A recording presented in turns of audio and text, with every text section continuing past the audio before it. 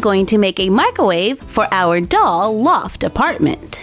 Using foam board, a printable from our blog, myfroggystuff.blogspot.com, scrapbook paper, tape, clear plastic from packaging, a toothpick, glow-in-the-dark glue, a glue stick, and hot glue. And remember to always have adult supervision when crafting. On the foam board, I start by drawing a 2" by 2.5" rectangle.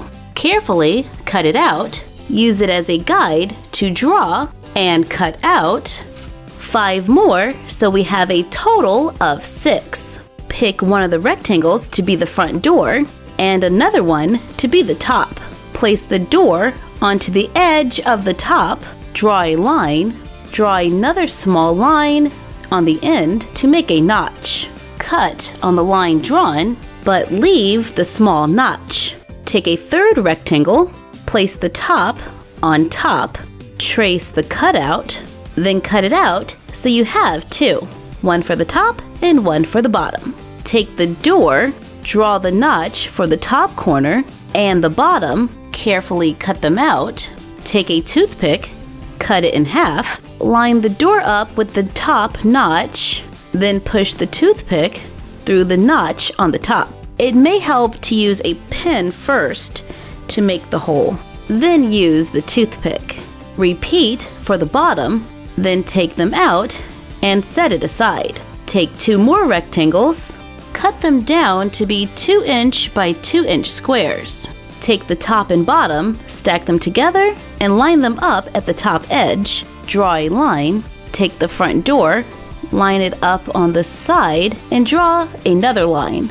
Cut on the line drawn to make a piece that fits flush on the side.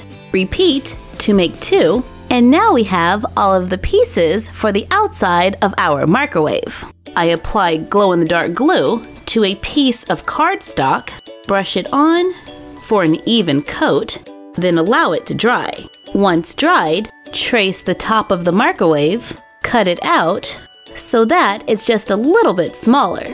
I use a glue stick and glue it underneath the top. Take the front door, cut out a control panel, glue it onto the side, cut a window out of the front, take clear tape, carefully place it on top, trim off the excess. You have to be really careful not to touch the sticky side of the tape or you'll end up with a small smudge on your window. Flip it over and place another piece of tape on the other side so the sticky side is closed up on the inside.